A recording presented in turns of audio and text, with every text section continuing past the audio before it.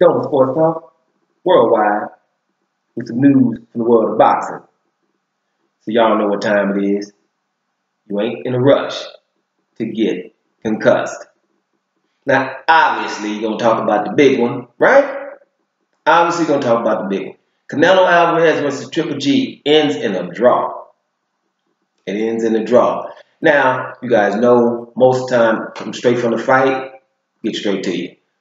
Don't like to really look at anything, no videos or no, post-fight anything. Most of the time, that didn't happen this time. Post-fight I didn't check out, but I have looked at a video, and I have seen what Teddy Atlas' opinion was, Stephen A. Smith's opinion was. So I have seen a little something of the feedback of the fight. And I looked at it myself, a draw. I had Golovkin winning, but barely. It wasn't like he beat him up real bad or anything like that. I do think that Golovkin probably had him a round or two, but a draw, not really outraged by a draw. It's okay. Most people understand and understood, but only if you're into boxing a little bit, you're gonna be hard pressed to get a decision against Canelo. Vegas or pretty much in Vegas, the most parts everywhere really. If but it's gonna be real hard to do so, and it proved itself again. Now, but let me just say something about Canelo. You guys know that I don't feel as though, I think he's been overhyped, Canelo, going into the fight. And I just think that period, I think he's a good fighter and everything, but I think he shouldn't be as heralded as such because there's some things he should have done. They're documented, the 154 division and things of the like. But I'm going to say this, watching this fight, I always had respect for him because he's doing this at a young age. That's what people don't realize. Doing a lot of these things at a young age. But, some more respect. I like his counter-punching ability. I like his upper body movement, the way he was being there. His defense is a lot better than he gets credit for.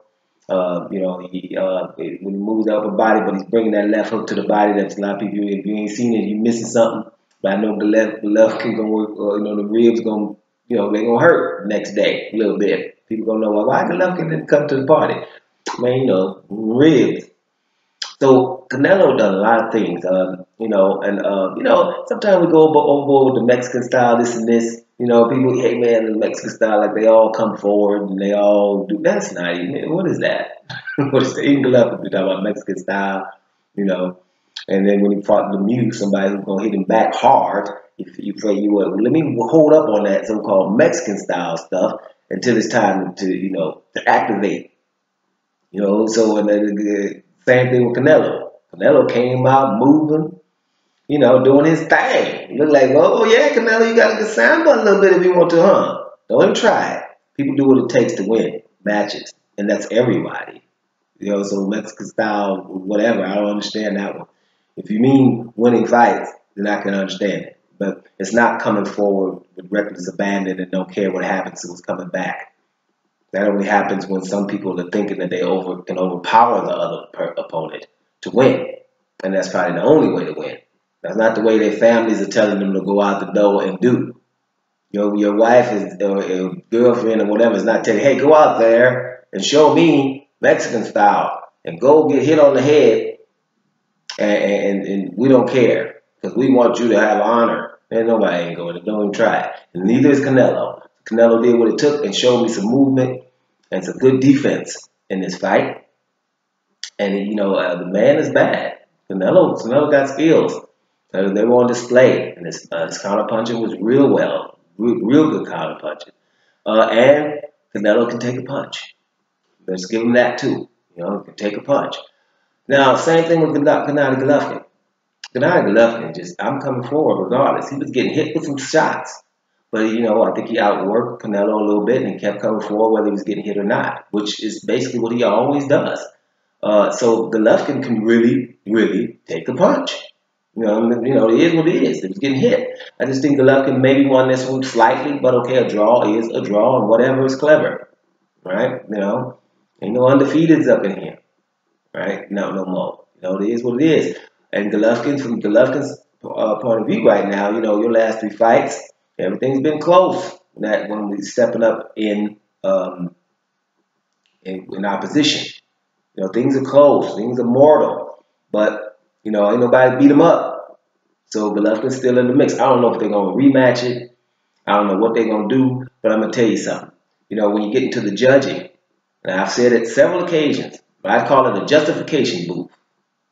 After every judge, they gotta go after the fight to a little booth and watch the fight and justify round by round what they saw and why they judged that way. Because one judge got a 118, 110. It's a whole lot of rounds for one dude, not many for the other.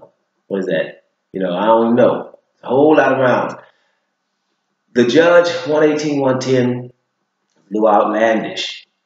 But we've seen this before, you know, and in another fight with CANELO. And, you know, I have my little theory. You know, it probably won't sit well with a lot of people, but I just think that, you know, when you had, Mayweather against CANELO, it was a whitewash, pretty much close to a shutout. And you had one judge calling that fight even. And I think the common denominator in these two cases are that they were female. And I would suggest a few things. You know, when you're just talking about if it's a male fight, I think it probably should just be male judges. And if it's female fight, female judges and things like that. Probably, I know it's not what you want to say nowadays, but we are male and female. And, you know, sometimes, let me give you an example. You know, if I'm watching tennis or something, you know, there ain't too much eye candy out there. But if it is, you know, you got, well, the cute girl got the point. Or, ooh, she's fine. You know, this one's like your girl Sabokova, smaller than the other ones, you know. So you're going for it because she's smaller than the other ones. But she, you know, shoot, she's kind of fine. You know, Sabokova, you know, going for a little bit extra. You know, male-female thing. You know, a couple of females have judged outlandishly, right? In the CANELO versus Mayweather fight, and this fight here, outlandishly, you know. So maybe, you know, that there's something to look into. It's a little theory of mine. I just think it's probably okay. This, you know, males do males, females do females, so we don't have no extra eye lacking because they're cute or, you know, fine or whatever. You know, could happen. Just tell you, like a female, like a boxer. Boxer come out and she's not to the female's liking, right? And all of a sudden, you know, I don't really like him, you know. Then, you know, all of a sudden he got, you know, you've seen he's helping in the community, helping sick kids, donating to a lot of things, you know, voluntary working and doing a lot of stuff, you know, for the community. Good guy, right? Then you say, okay, well, you know, this guy's pretty charming, you know, he's good guy. You start liking him, you know, dude you like. From the beginning, from what you see, you got that eye candy popping off for you. All of a sudden, he say 3 words. You know, I'm gonna beat him up. You know, God bless him, but I'm gonna beat him up. Man, he's a very charming guy. I like him a lot. Don't have to do as much. You know, there was just a little theory of mine. I think, you know, we maybe take that out of the equation a little bit and just let it happen. You know, and that's just something I'm thinking. Other than that, judges need to not be from the promoters should not. I agree with Teddy Atlas on this. They should not be able to pick the judges, the promotion team. That's ludicrous. It's gonna always be corruption in that. I also think they shouldn't be able to hear anything, right? And then they need to go in that justification booth. And then my other suggestion is probably, you know, have males do males and females do females. Then we would probably, with those little changes right there. And another suggestion from a casual friend of mine was saying, you know, what about just having more of them? You know, you can bribe 1. What if you got to bribe 5? Cost a little bit more. You know what? Why? You know, they don't get paid that much anyway. So get 5 or 7 judges. Just things so we can stop with the judging. You know, the fight was a good fight. Let's make sure that's clear. You saw a good fight. You're on the edge of your seat. Thought something's gonna happen because you watch Triple G. You think he gonna catch him, and you see CANELO making him miss right hands all night. Making him miss right hands all night, stepping around, having a miss, walking out of there. And then coming in with the left hook to the body, doing some good work. But at the end of the day, Golovkin was always there and outworking him more. So a draw, we're going to accept it. I had Golovkin winning by a little bit, but not by much. So it was a close fight. Let's see if they're going to rematch. Or, you know what would be even more awesome is they're going to handle some stuff. right? Go handle some stuff. Somebody, Jacobs is over there like, I beat both of y'all. Somebody go get him, and then the other one go get somebody else, and then meet again instead of right away. Go beat somebody else to let everybody know, well, this fight was the two best. And then come back again. Maybe have one good fight in between, not no, warm up fights, because you guys are past warm up fights.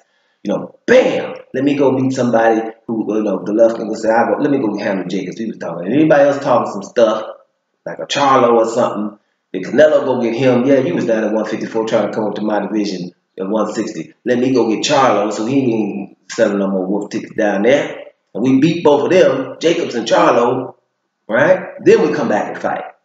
Then I'm talking. Then now you're talking. That's what I like to see. Because y'all draw, whatever. Right? So go beat some bad dudes and meet again. Then you have a big event. But that ain't gonna happen. What's gonna happen is literally rematch right away. Let's see what happens. Right? Double Sports Talk. Worldwide. And I'm up out of here, y'all.